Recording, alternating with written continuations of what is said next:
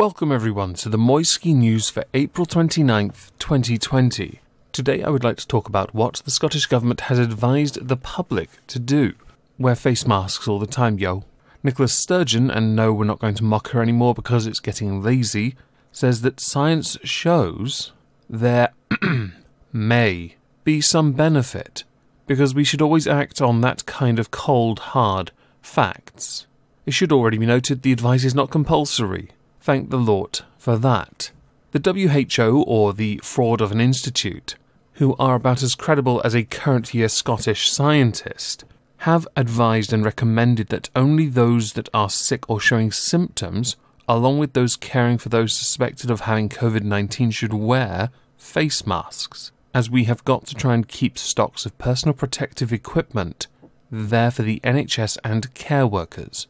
Granted, many are homemaking their own. My sister herself has also made some with crochet. I was half tempted as a joke to put them on Etsy. We shall see. Others, of course, have taken to going to hardware stores to purchase the other type of face masks that you normally see when people spray paint or do sanding. And then you have the extremes. You have those that wear the full-on face visor akin to a riot shield, and others wearing what looks like a very steampunky face mask, but more like a gas mask. Something used either with marijuana, okay, or in the boudoir. All jokes aside, there are three very good reasons for why people should not wear them for general public use. They would include, they can in fact be contaminated by other people's coughs and sneezes, or when putting them on or removing them. 2. Frequent hand washing and social distancing have been proven to be more effective. And 3. They might offer a false sense of security. I stand by what I said last night on Twitch, streaming there later tonight, link below, when I said that I see an increase of people wearing those in my town, which has me concerned. Either people don't understand the advice and guidance, or there are a lot of people very sick in my town. I may well have to escalate my 2020 No Lives Matter campaign, because seeing all these sick people is starting to do my head in. The European Centre for Disease Prevention and Control, or the European CDC, has agreed that medical face masks should be prioritised for healthcare workers. But it does say non-surgical face masks worn by the public might help control the spread of infection by people who are contagious but do not yet have symptoms. The most important word there being could. I see we're still working within the realm of cold hard fact. While the Scottish Government is advising the public wear them pretty much everywhere, the UK Government is not advising people to wear the masks. This could be because of limited supplies when it comes to PPE, which would certainly lend credence to when the Health Secretary flexed about 1 billion pieces of PPE being handed out, which upon closer inspection meant they counted the gloves twice. Yes, not a joke. One for each hand, that's an item. 1, 2.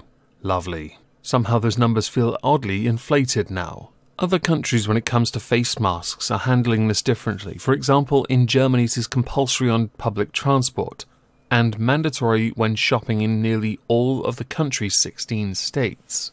In Austria, it is compulsory to wear masks in supermarkets and pharmacies.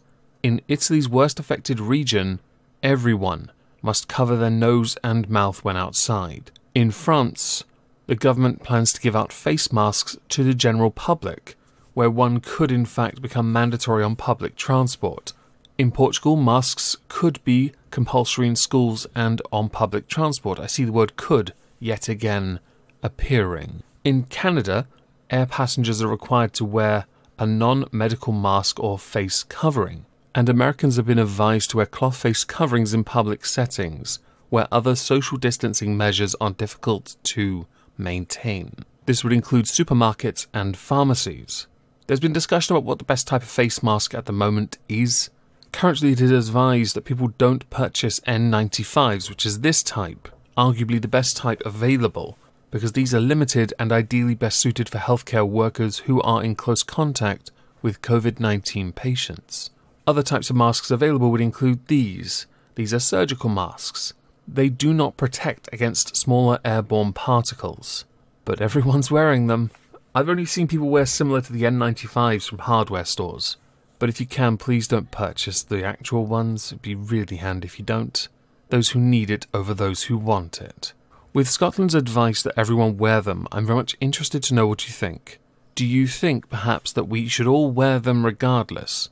I'm personally not a fan of having something in front of my face while I breathe, but I think for the most part, if it became mandated, the majority of us would adapt accordingly. Please do let me know what you think about this in the comments down below.